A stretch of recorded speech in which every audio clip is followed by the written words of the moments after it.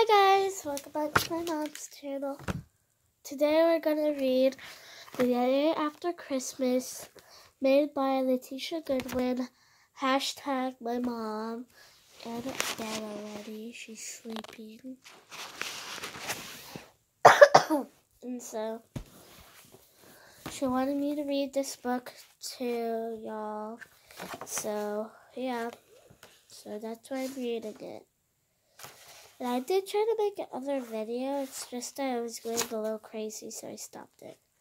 So this is the other one. In the morning at KMOB Airport. Ow. Okay. I hit one of my burbos. Now the story. The day after Christmas begins. Once upon a time, a baby girl was born after Christmas. She was born in Canada. The dad, on the other hand, was not present at the time she was born. He is a citizen of the United States, and he tries to cross the border, but she denied at the Canada border. Therefore, he is not able to cross the border at childbirth. Blind. Okay, I don't want y'all to get blind, so...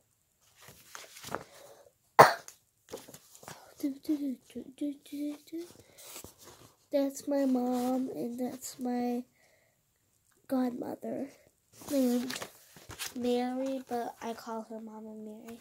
So, yeah. On Christmas Day, the mother's precious possession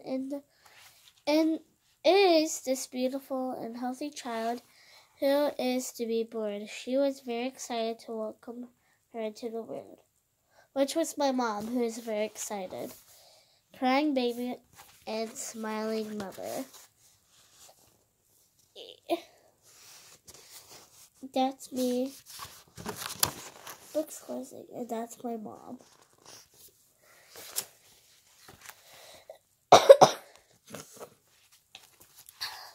Weighing 8 pounds and 6 ounces. Mary in the hospital room, waiting for the coming of her friends.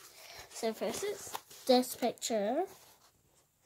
Yes, and it's this picture.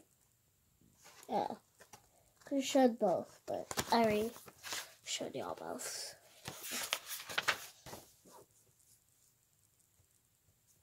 Okay. On the day of, I thought I was gonna say on the day,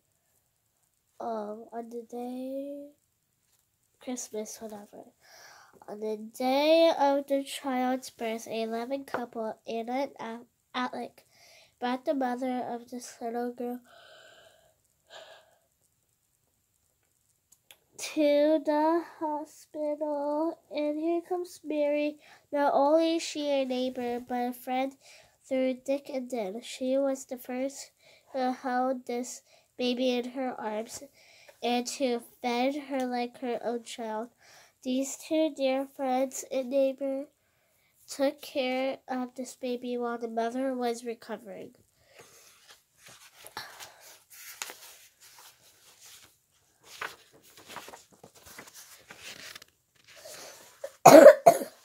Surrounded with family and friends, Alec, Anna, David, and Miriam. There's the picture and the words that are backwards for you, so yeah, I kind of went close at the end, but the baby and the two happy gentlemen. After 7 days, the mother and the child went home. Yeah, that's all it says, and here's proof. That's all it says. Yeah, and this is the picture.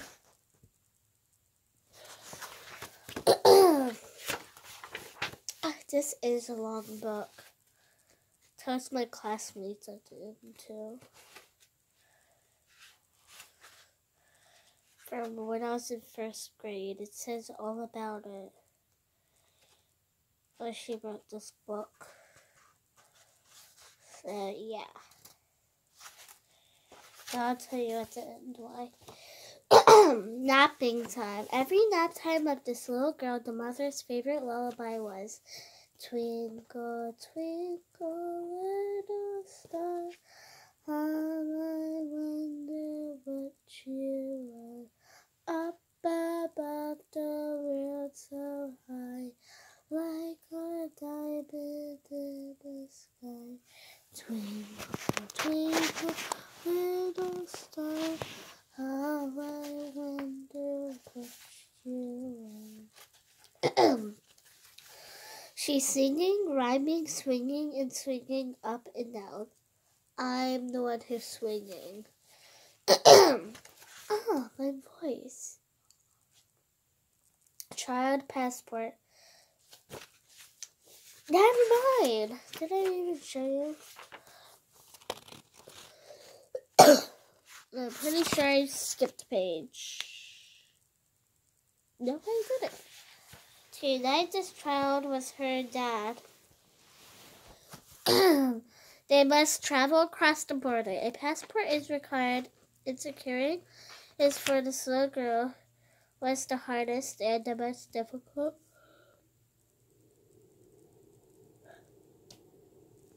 Experience the mother ever had. Getting a picture of this baby can sit on the chair while you photograph is taking a picture. Wait, what? Do you think this baby can sit on the chair while the photographer is taking a picture? No way. Guess what? The mother did. Guess what the mother did?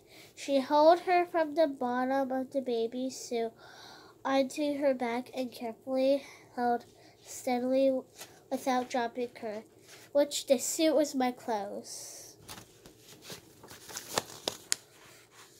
Passport. It's nighttime. That's why I yawned or like maybe 1 or 2 times. I don't remember. Easter Bunny.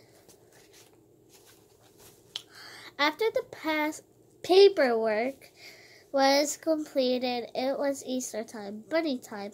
The mother brought the child through the border. The officer, also known as the Border Patrol officer, screened the mother of this little girl. The officer questioned her. Where do you want to go? Where is the father? The mother answered, we're going to visit our family in the U.S. for Easter. The officer asked again why the father of this child is not with them. She replied that he is at work. Do you have an... I don't know this word. Wait, guys, I have to pause the video for a second so I can ask my mom because she doesn't want y'all to hear her voice. So, okay. Affidavit to authorize you to bring this baby without him. She answered, I didn't know it was required. So, did I ever show you the pictures? Easter time. Whatever. Easter Bunny. Thank goodness the officer was convinced. She allowed the mother and the child to cross the border. Baby transport.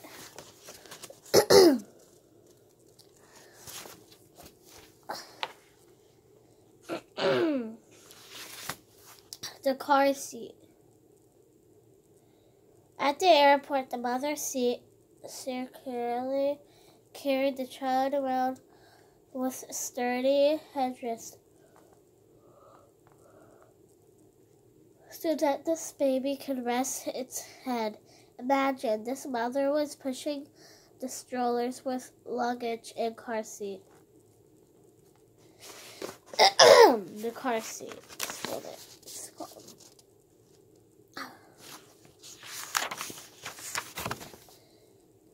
Arrival to the airport. At Mobile Airport, the mom, the child, and the dad were finally united.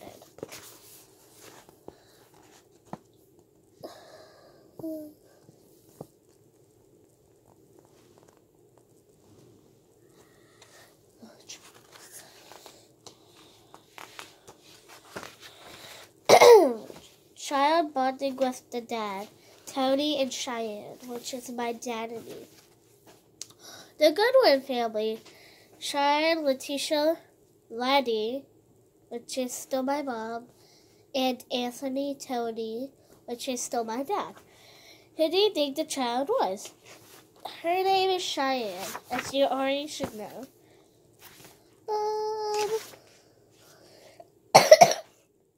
So the first grade class dojo were amazing. The kids were very evidently listener. The list of the 24 kids are the following: Joseph Abraham, Carter Cape, Karen Dillon, Van Diaz, Connor Diaz, Bella Drake, my best friend, Danny Fluker, Cheyenne Goodwin, I wonder who that person is, Ryland Hammers, Amelia Johnson, Olivia Jones. Okay, I don't know what she was doing. Luca Karamovic, Drake Ladner, Taylor Manley, Chase McDaniel, Callie McGuire, Emily Miller, Jack Overstreet, Jake Pottinger, Noah Schilling. Wow. Oh, Connor Tran, Carson Marco Waters, Ellen Whitworth, Allison Manley. Allison? Wait, why is it Allison Manley and Taylor Manley? They're not sisters. Taylor has a brother. Well, Allison, she, in the first grade, she used to be in the other first grade class, but then our principal, Miss Martin is her name, she said that, probably she talked to her mom and, she let Allison go in our class. And so that's why she's the last one. We still have 23.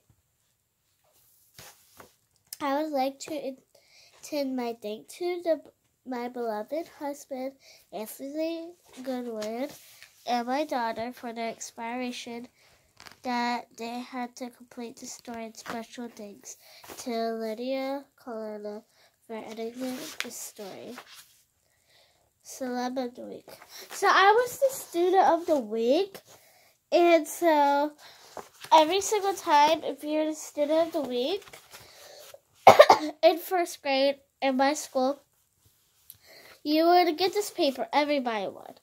And then, so if you're the student of the week, your mom would have to come on a Wednesday, I think. But I don't know if they're still doing that. But they would have to go on Wednesday, and they would have to bring a story and read it to the class. So my mom was like, oh, well, I'll make my own story since everybody knows mostly all the stories. I'll just make my own. So she did, of course, because I just read it to y'all. Then this was a picture of my whole entire class. I want to find Bella. What? Aw, I'm sad. Bella's out of the picture. She was right in the half of it. So I'll show you. My friend Bella, she was right. Where's it? Right there. You can kind of see half of her body, but then she got cut out of the picture. Sad.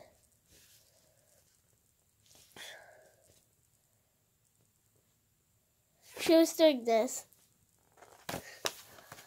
Well, she's not. Well, we're in the same class now, but in second grade, it was me and Lily, which we were friends still. Yes, we are a group of 5 now. Emily, Autumn, which is a new classmate this year. Bella, Lily, Caroline, me. That's the 5. So, yeah. But that's it for the day after Christmas. Guys, let me ask you a question really quick. Do you want me to read the back? Let me see if I should read it.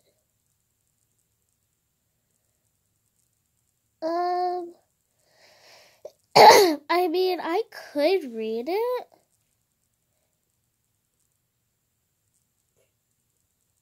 Wait, what? It says I juggle. Why does it say I juggle?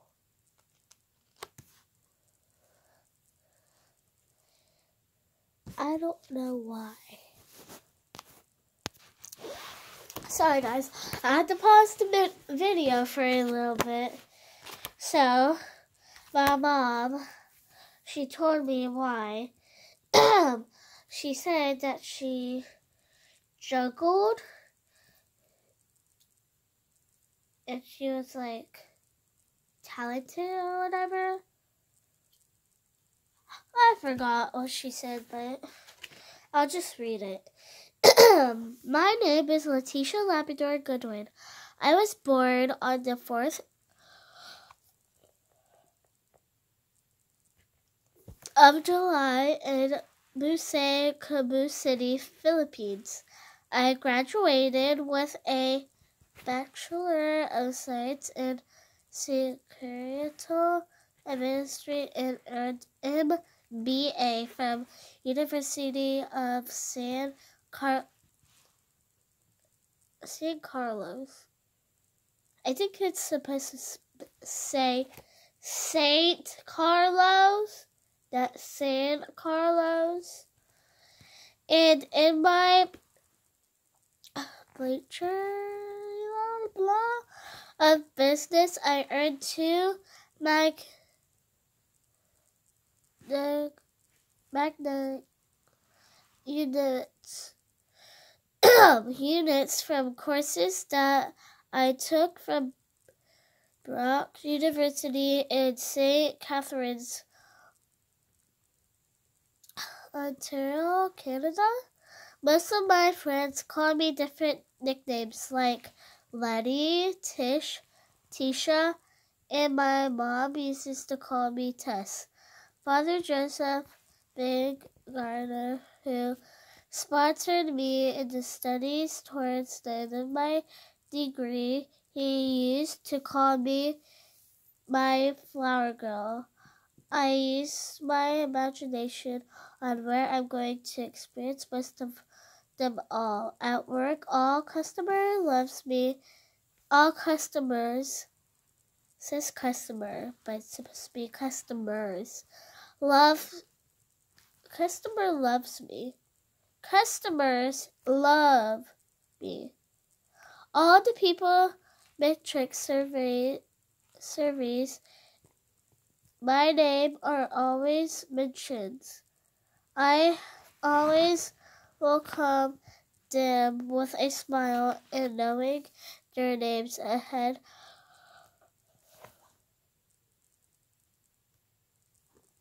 of time so I can call their names as soon as they enter the door.